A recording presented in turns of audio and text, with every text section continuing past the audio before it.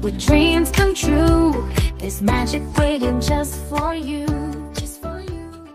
Once upon a time, in the depths of the forest lived a lovely crow and a cunning fox. The crow was a bird that boasted of its feathers, and the fox was the most cunning animal in the forest. But because of these characteristics, other animals stayed away from them. One day, while the fox was looking for food in the forest, the crow landed on a tree. Moreover, he had a delicious piece of cheese in his mouth. The fox came to the crow while trying to find a solution to his hunger. The fox began to praise the crow with his beautiful song. "Oh crow brother, your voice is the most beautiful voice in the forest. Everyone wants to listen to you. I wonder if you can sing a song for me too."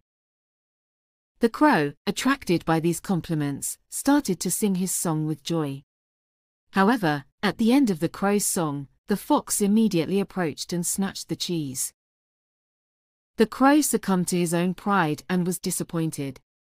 Now our crow has learnt not to be fooled by beautiful words and to know their true value. It is important to know the beauties within us before being caught by beautiful words. We should focus on our own values without being fooled by the thoughts of others. Grab your friends, come along with me. We'll explore every possibility.